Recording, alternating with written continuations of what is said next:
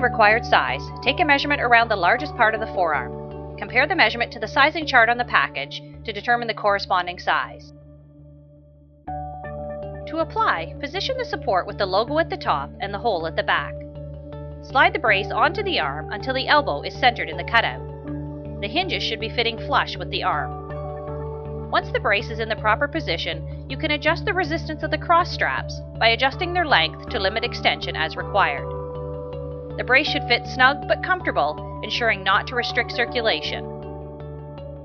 To check circulation, pinch the fingertips and both hands. The nails should go white and return to the natural color at the same rate as the unbraced limb. If the refill is slow, remove the support and apply with less tension or try a larger size.